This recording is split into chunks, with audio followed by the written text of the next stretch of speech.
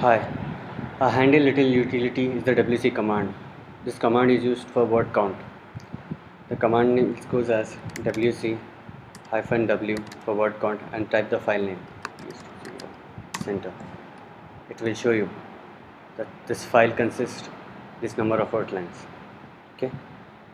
And the other command is lines. If you want to find the number of lines in the command in the file, just type WC-L and type the file name.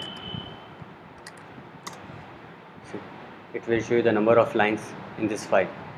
But if you want to find the number of characters in the file, just type WC-C and TST01, the file name, press enter. It will show you the 57 characters.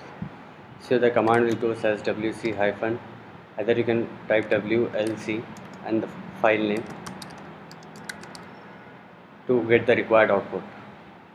Okay. Thank you.